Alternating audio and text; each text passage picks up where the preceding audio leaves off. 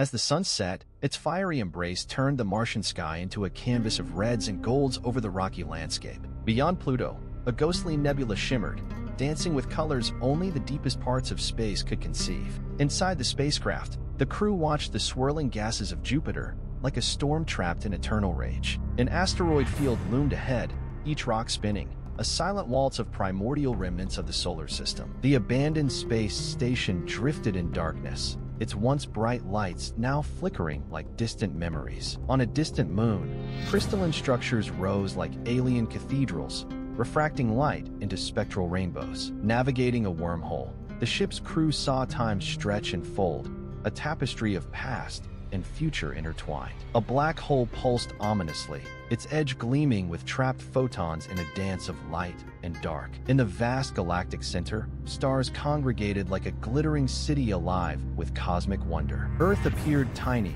a blue gem nestled in the velvet blackness of space, serene and fragile.